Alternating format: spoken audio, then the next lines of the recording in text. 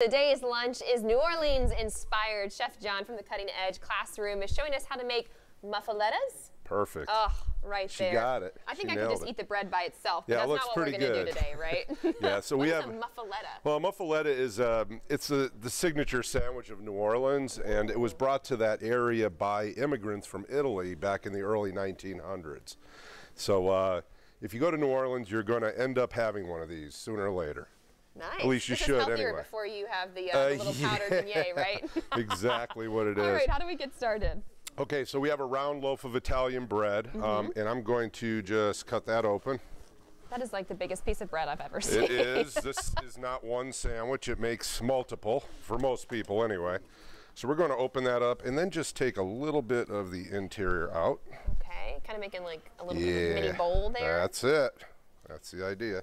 And then we have a tapenade, and the recipe's online, but this has olives in it, roasted peppers, garlic, olive oil, vinegar, just a variety of That's kind of your different juices there. stuff. Oh yeah, this is the good stuff. So you layer that all the way on the bottom just layer there. lay it out in there. Okay. How much, is that like a handful?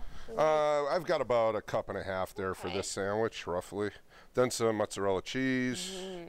You could use sliced or this. This is a smoked, shredded. And then I have some provolone. More cheese. More cheese. Load this it is up. smoked flavored provolone. Ooh. And you have a couple different meat selections as I well. do. Are we going to put all those on? We're going to lay them all on there. Okay. so we've got salami. Yeah. This is just hard salami. We've got capicola, which is this one right here. This is another Italian lunch meat. Okay.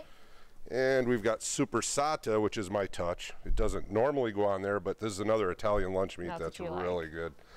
We've got mortadella. This is kind of the Italian version of bologna. You can see it's getting really big.